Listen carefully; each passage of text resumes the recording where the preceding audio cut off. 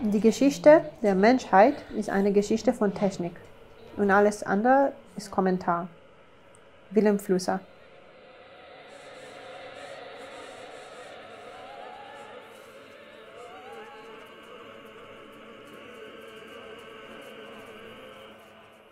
My name is Liat Grayver. I'm a cross-disciplinary painter and a media artist based in Berlin. I'm originally from Israel and I studied classical painting and printmaking in the Hochschule für Grafik und Buchkunst in Leipzig, so the Art Academy of Leipzig. My work and focus moved from more traditional approaches to the creation of imagery and painting into the use of robotics in the painterly process. This is where I become a kind of a co-developer on the eDavid painting robot project based in the University of Konstanz.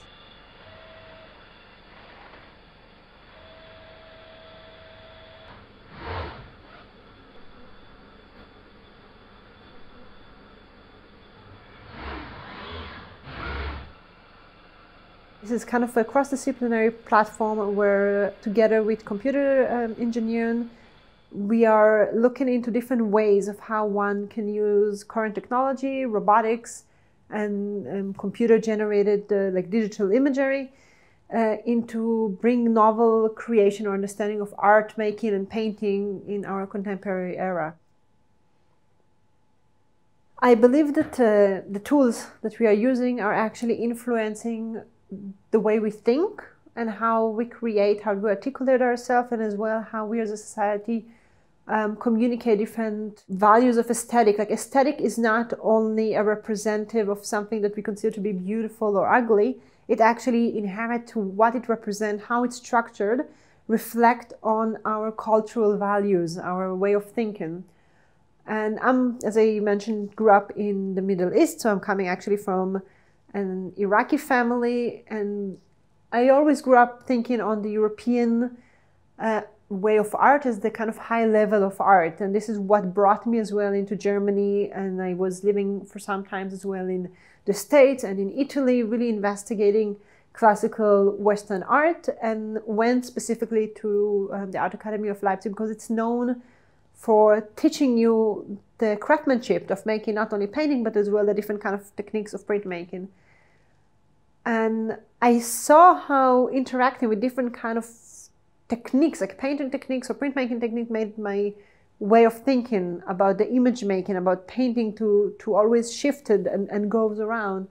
So when I actually graduated and I looked around on the work that I have done in the past year, it made me really think of what is using those kind of tools or those kind of works has actually anything to do with, not only with my own personal biography, but it was the contemporary me, the person who lives today, who inherit or consume most of the visual imagery today is from either from my phone or from the computer or printed, namely pixels. Information is being transmitted and flows from different kind of origin, a bit out of context. And I started thinking, how can I integrate this other practice, the working with visuals, with computer, with digital imagery, into this very timely based, process based work of painting. And that was kind of the point where I started investigate into different kind of methods of making paintings. How can I integrate computer and not only as a printing, namely like bringing a finished object out to the world, but actually the process based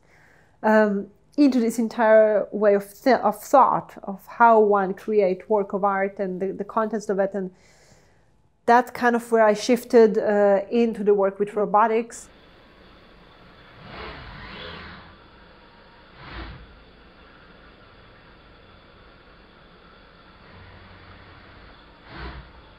Today there is this new kind of a hype or talk about artificial intelligence and the fear that it's going to overcome or overtake the human role in many kind of avenues or aspects, which is kind of done in more industrial ways.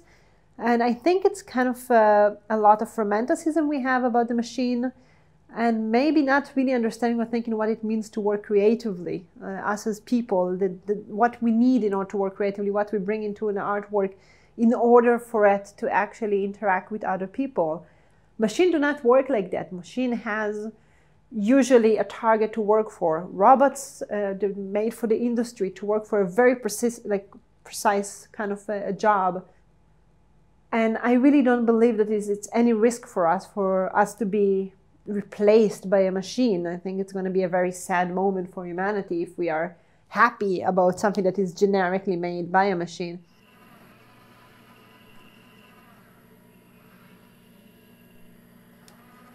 I do, however, think that the interaction with those machines, like if one take this very precise, targeted operation of a robot, for example, and put it together with the more intuitive work of an artist, and let those two different kind of works or worlds to interact with each other and work together, we can kind of come to very surprising elements.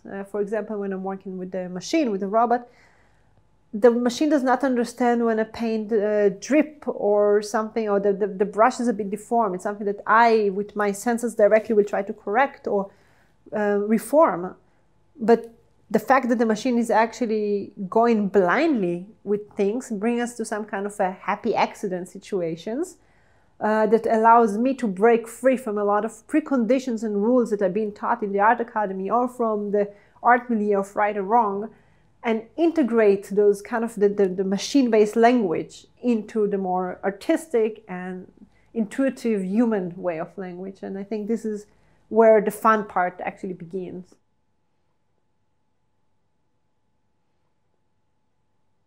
One of the interesting parts with working with computational power and with robotics in the artistic creation is it's kind of allowing us to go beyond the human abilities. It means that using computer, we can, for example, save information, we can repeat it, we can shuffle it, we can manipulate it, we can create variation of the same kind of an element. For example, in my work, I'm focusing a lot on the brushstrokes, on the physical act of making a line, which is when one think on painting, it's the base of the structure of everything. This is where the signature of an artist is.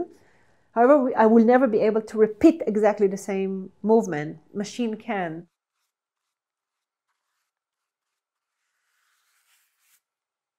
I can save this information, I can reorganize that, and it will bring it into kind of a new, surprising aesthetics.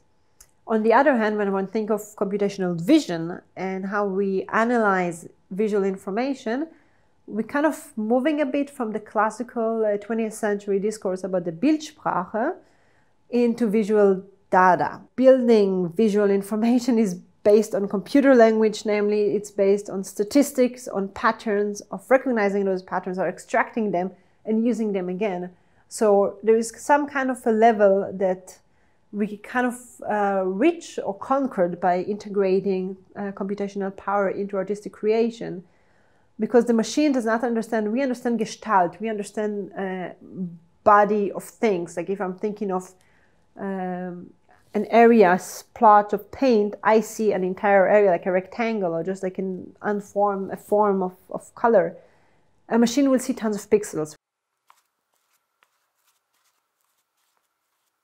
This new access that we have to technology today is allowing us to kind of reinvent ourselves and kind of reinvent hierarchy in the art world, in the aesthetics. And I think this was for me, for example, a point of liberation from condition of making art.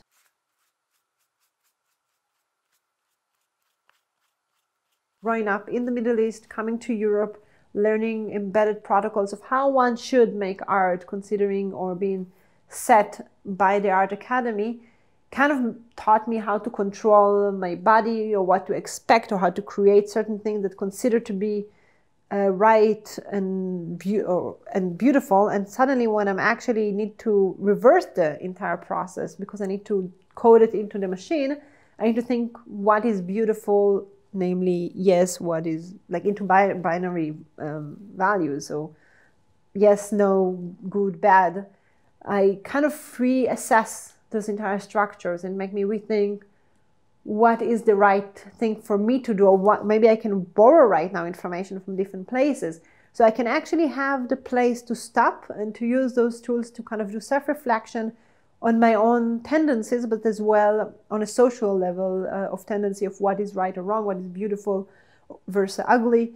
How do I want to use it to be very accurate about that?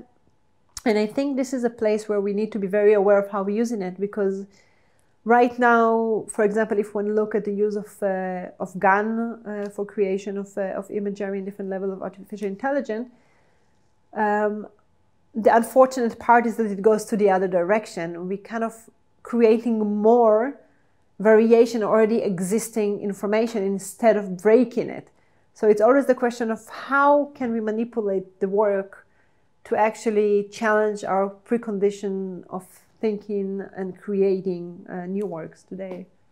Because this technology is very new and it allows us, or it gives us a place to play. There is no the old masters that we need to look and they tell us, okay, this is how it's the right way to do things. So this is how the tradition told us that things needs to be done. We are facing now a place where everything is just out there for us. We have an access to so much data, information, working tools. We can exchange with other people. We can do so much with that. And I think if we're wise enough and we understand the power that we have, we can use it as a way to break old structure or hierarchy about how the art world works, what considered to be an artwork, bring a lot of time people that are officially not artists, but as scientists, as collaborators into this kind of a world. And we really have an opportunity here to recreate a new language of aesthetics and artistic discourse.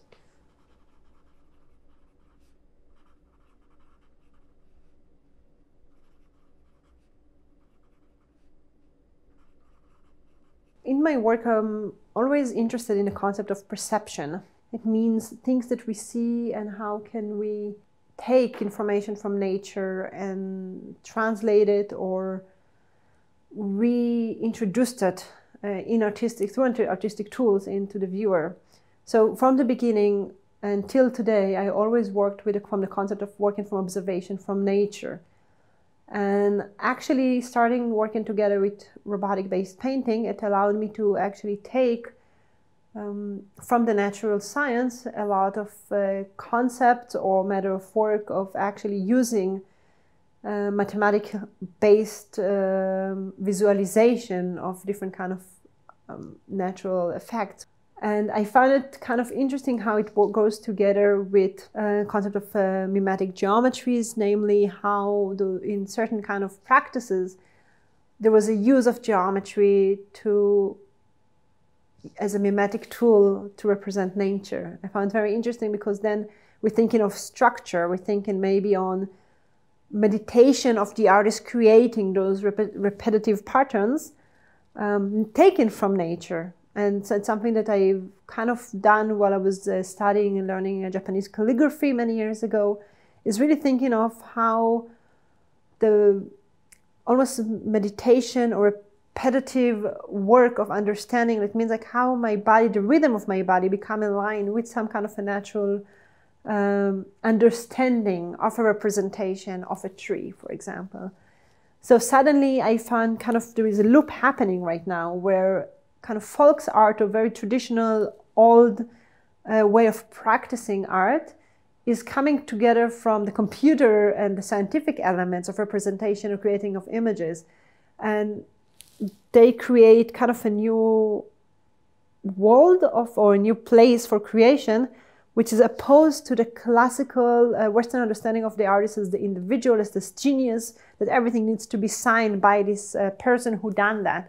So suddenly we're putting the person or the individual aside, and we start thinking of more holistic understanding of creation of visual imagery. We're living today in a time where there is so much information out there, it's impossible to be this Renaissance man anymore. You can maybe over the surface know a bit of this, a bit of that, but actually in order to understand a complex architecture of code or art, you need to immerse yourself in that. And I think the only way to actually achieve a higher level of work or to come into a novel understanding of creation is through exchange. It means that behind every one of my work is always a team of people working. It's not only me, it's the live talks that I have in the lab with a computer scientist or people from biology or people from neuroscientists that actually thinking of how we perceive or understand things, or cultural and social understanding of the use and the revolution of the digital and technological revolution has on our society. So I do believe that right now there is the key element of my work is collaboration, is always think how what can I learn from others, what can I offer as well as in return, and how can we work together in order to beneficially develop both of the researchers as well to create kind of a new body of work that reflect this complexity that we have today.